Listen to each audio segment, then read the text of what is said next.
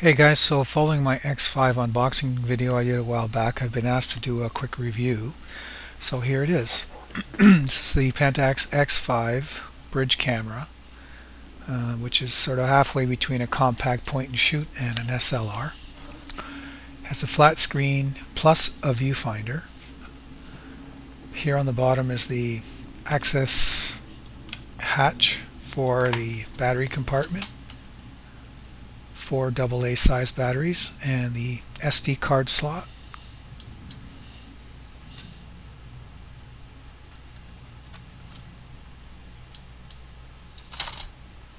Seems like a well designed, well locking little hatch door. Controls are pretty much typical SLR type on-off button.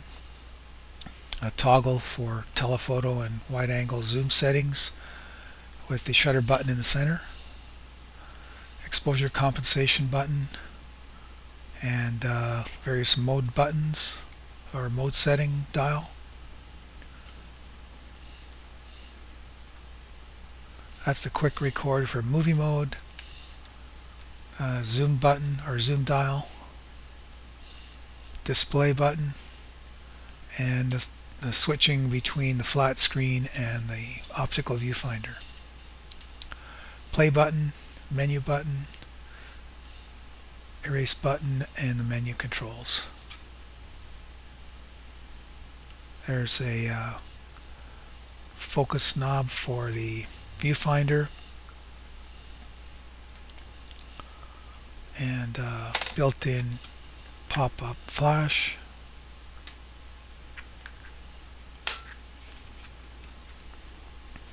The screen does pop out of the back of the camera and swivel up and down for different viewing positions.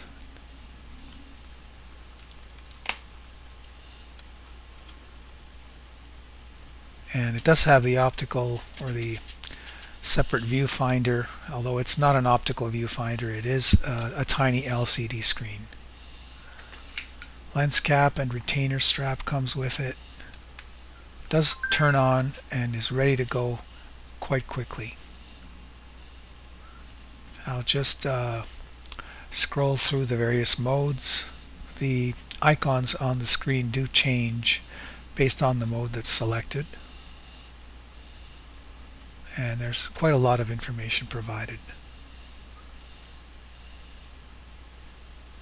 The movie mode starts with an automatic clip length of 25 minutes and counts down.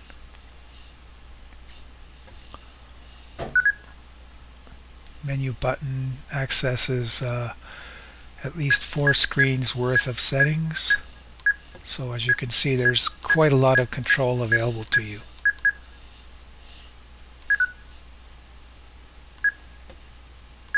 And many of the modes do have additional selections, like this is the focus controls.